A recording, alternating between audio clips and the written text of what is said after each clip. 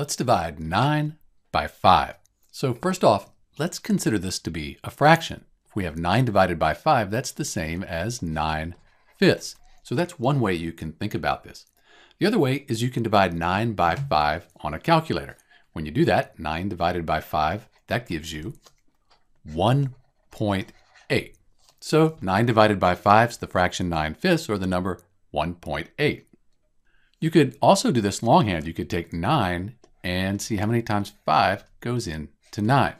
So 1 times 5, that's 5. If we subtract, we get 4.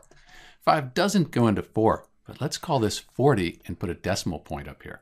Now, 8 times 5, that'll give us 40. We subtract, no remainder. So 9 divided by 5, 1.8, and that's what we found up here. This is Dr. B dividing 9 by 5. You get the fraction 9/5, or the number 1.8. Thanks for watching.